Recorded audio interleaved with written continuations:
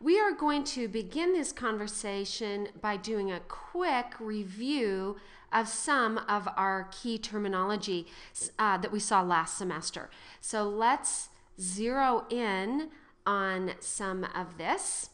And one of the first things that we want to talk about are the differences between solutions and colloids and suspensions. Now, for a solution, what we have is a situation that is completely homogeneous inside. So if we have a solution, it's small particles, it's uniform throughout. Now, these are the things that are going to be some of the key observable distinguishing factors. So do you see with these, with a solution, they don't separate, they can't be separated by filtration, and they don't scatter light. Now, by the time you get to a colloid, we're talking about medium-sized particles. We're still at a point where they don't separate, but just on standing. They can't be filtered, but take a look. Yes, indeed, they do scatter light. So scattering light is your key distinguishing characteristic as we hop from a solution to a colloid. Now, if we evaluate those three factors again, when we get to a suspension, very large particles, visually heterogeneous, not the same throughout. They separate on standing, they can be separated by filtration, and they scatter light. So you see we can take a progression through those to see how we can distinguish one from another. Now, what we're going to focus on right now are homogeneous mixtures or solutions.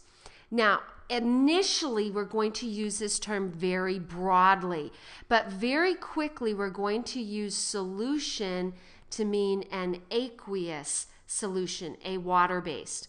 So let's start with the broadest terminology first. So when we talk about a solution, we use the word soluble. Soluble means capable of being dissolved, able to mix evenly in one another. Now, dissolving is typically considered a physical change. I'm going to be honest with you, with ionics, there's a little bit of ambiguity there, but for our purposes, we're going to call it a physical change. The chemical formulas they're not really altered at all. Now, there's two main components to this. We have the solvent. The solvent is the dissolving medium. It's typically the one present in the greatest amount. Unless it's water with a solid, it's always considered the water.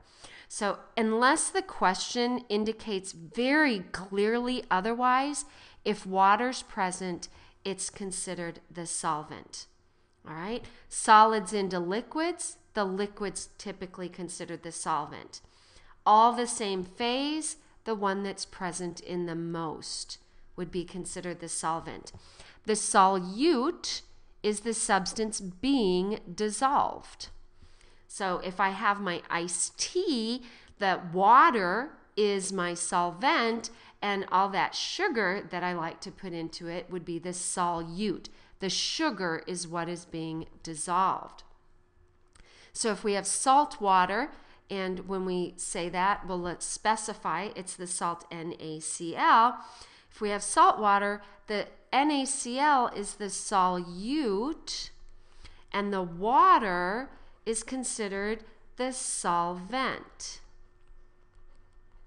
And so if we were to write this, and you've seen this before, this is all review, which is why I can go quickly, we would call that NaCl aqueous.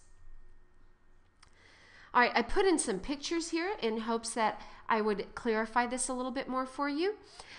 It doesn't have to be a solid dissolved into a liquid.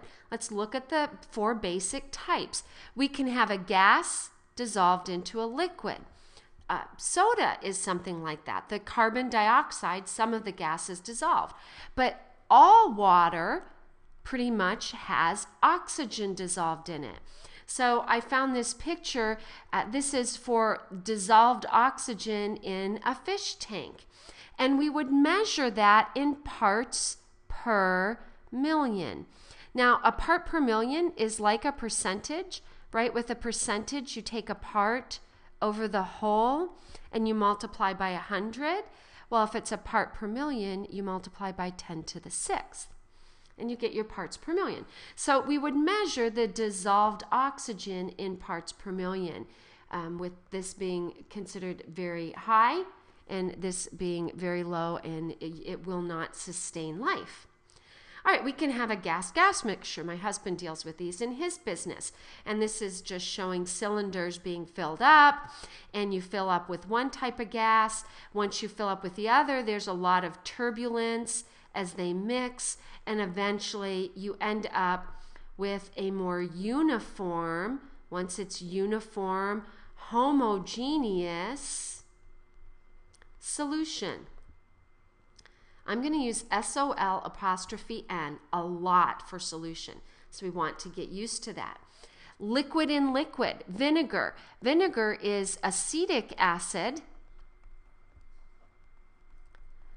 in water. So acetic acid has a carbon and a hydrogen, and a hydrogen and a hydrogen. So it's one carbon and another. Then it has this double bonded oxygen and an OH. I wanted to draw that for you so that we can start to get into our discussion of how like dissolves like. And that polar group on the acetic acid interacts with polar water, and they dissolve in one another. And so that would be a liquid in a liquid. Here's a couple of examples of solid-solid. This is your brass instruments, any of you who are in band. Brass is a mixture primarily of copper and zinc, although other metals are added or the percentages are varied to get the properties that you want. And this is bronze, like you would bronze baby shoes, and that's copper and tin. And again, varying different percentages. Now, when we have a solid and a solid, and this is a word you should know, so write it down in your notes, circle it, you need to know that. That's an alloy. Now, I'm going to go ahead and explicitly include the fifth. It's missing in your notes because we really alluded to it back when we talked about the NaCl example. So here's Kool-Aid.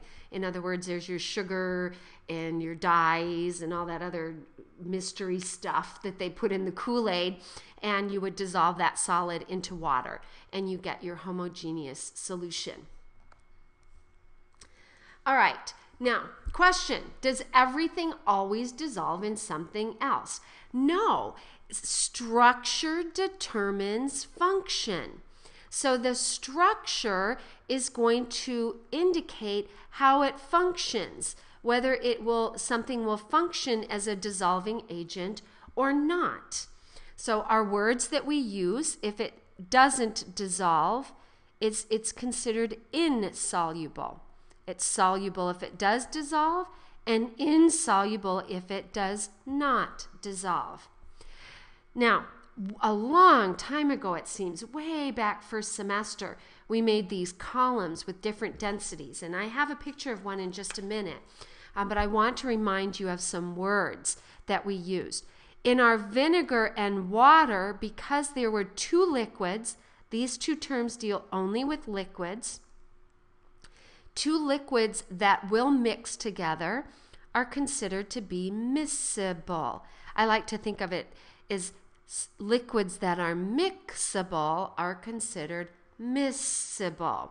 And there'd be uniform throughout. There would be no interface dividing the liquids.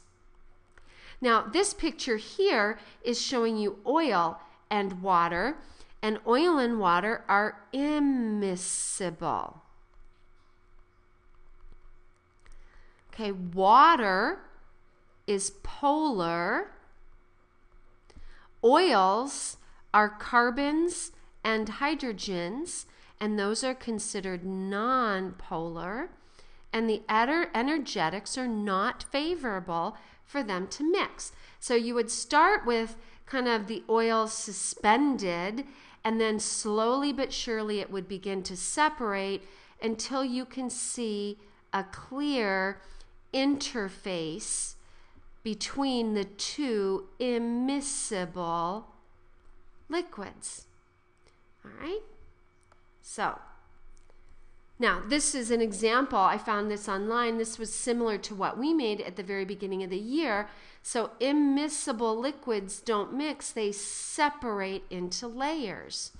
And if you remember, way back when, this is a review, so I'm doing it fast, the low density liquid would be on the top, and the high density, like maybe our honey here, our high density would be on the bottom. Okay?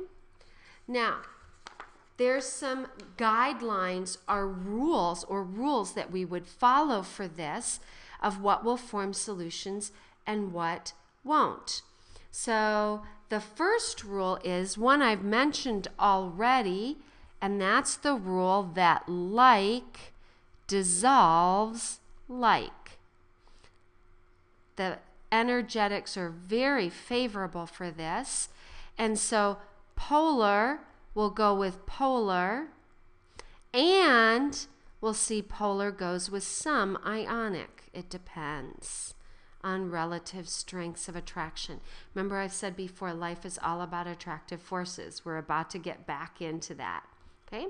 Nonpolar dissolves nonpolar. Okay? So one of the ways you can look at this is if a substance will dissolve in oil, so if it will go into oil, then that substance must be, whatever that substance is, must be nonpolar. And if the substance will dissolve in water, it must be polar covalent. So it's a way we can identify the polarity is based upon what it dissolves into. Now, in order to predict it, remember, structure determines function. And so we would have to draw it. Water, if you remember way back on our Lewis dot structure, water has a permanent dipole moment. It's a little bit negative and a little bit positive. If we did the Lewis dot structure for phosphorus tribromide, okay, so let's take a look at that. The phosphorus brings 5 electrons. Each bromide brings 7. So 21 and 5 is 26. 2, 4, 6, 8, 10, 12, 14, 16, 18, 22, 24, 26. Hopefully you remember how to do that. So because we have here this extra pair of electrons, right? We have an AB3X structure that makes this polar. And so if it's polar, it will dissolve in our polar water. Okay, let's try ammonia. I'm just going to do a few more, and then we will end this video and move on in the next video. Ammonia has 5, each hydrogen has 3, so that's a total of 8. And so we see that ammonia is also an AB3X, so ammonia is polar. If we look at methane, it's a carbon with 4 hydrogens. Meth, remember, meth eats people's brains. Meth means 1 carbon. And if all you have, you don't even have to draw these, if all you have are carbons and hydrogens, then you have a non-polar substance. So in this case, this is a big fat no. They would not dissolve. This one was a yes. Carbon tetrafluoride would be a carbon with 4 fluorines around it. We already know that water's polar. So if I'm going to do this one quick, and hopefully you can see I have the exact same thing. That's a really fast Lewis dot. I'm sorry, I'm almost out of time here. This is non-polar covalent. it is not going to dissolve in water. And if you draw this one, you'd find that it's nonpolar and nonpolar, and so yes, it will dissolve. So, all right, we will pick up the conversation in our next video. So until then, this is signing off.